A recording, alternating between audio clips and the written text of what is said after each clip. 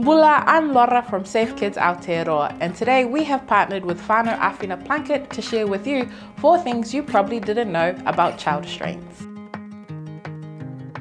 Did you know that you can use a pinch test to check the tightness of your child restraint harness?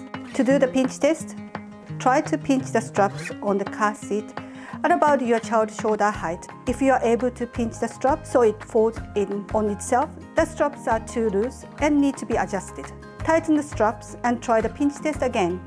You've passed the test when you are no longer able to pinch the strap together on itself like so.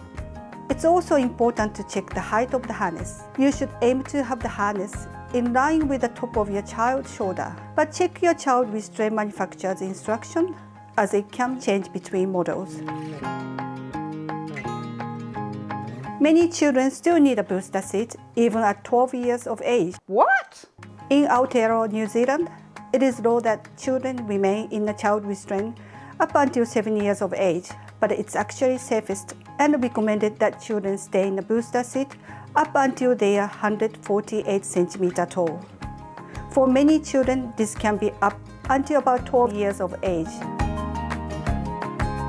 Once a car restraint has been installed, it shouldn't wiggle more than 2.5 cm in any direction. Check the restraint fits firmly. It shouldn't wiggle more than 2.5 cm in any direction.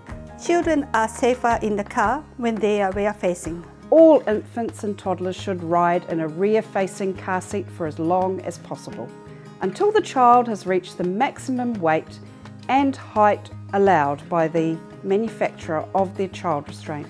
Why is it safer? Infants and toddlers are more at risk of head and spinal cord injuries because they have an immature spine, neck, head and pelvis. In most crash situations, the shell of the car seat supports and cushions the baby's body and keeps their spine straight.